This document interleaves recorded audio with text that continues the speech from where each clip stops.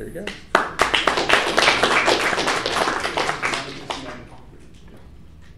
Okay, who here in their life has ever met someone or had someone that has been affected by cancer? Right, so it's a lot of us. So actually 38.4% of men and women will be diagnosed with cancer at some point in their life.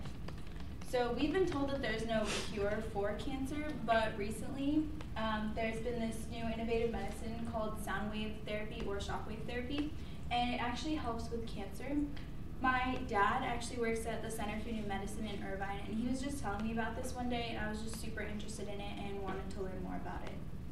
So basically with the use of this sound wave therapy, the doctors are able to help ease the pain of patients and help the bodies kill the cancer. So today I'm going to be talking about what sound wave therapy is, how it works, and how it's affected people since it's been around. So first I'm going to talk about what is sound wave therapy. So according to SIVA 2016, a shockwave is a pressure pulse that only the ears can perceive as sound. So when it's being used, like the stick right here, when it's being used on the body, it creates this shock, and it's pretty loud and kind of scary for the patient.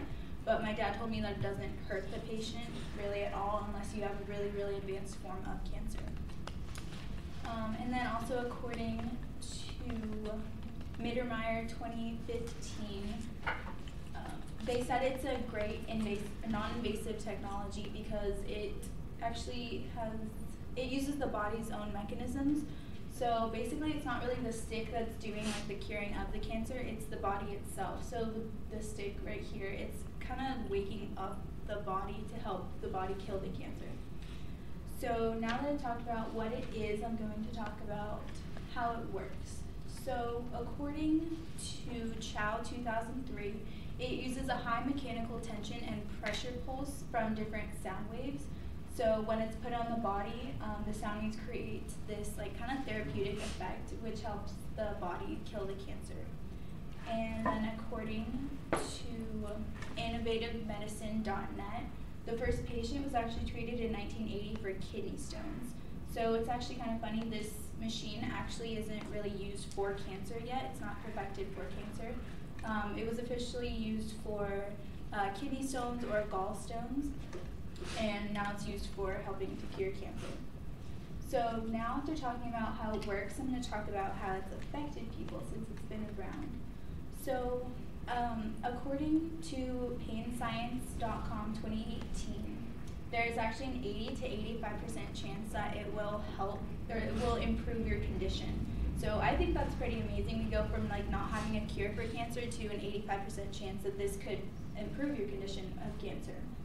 And according to abccbn.com 2018, there's actually been pain relief experienced after just one therapy session, and one therapy session is about an hour to 2 hours long depending on how advanced or non-advanced your cancer is. And it takes about 4 to 6 sessions for you to receive like the full maximum benefit that it can offer you. And there's actually been some cases in India where it's healed the cancer up to 100%. So now today I've talked about what sound wave therapy is, how it works, and the impact on it. So I just think, or with the help of this sound wave therapy, once it's like officially perfected for cancer, it's going to be helping millions of people worldwide. And it's going to just do so much good. And if you want to learn more about it, you can Google sound wave therapy or shockwave therapy for cancer, and there's just going to be a lot of results on it.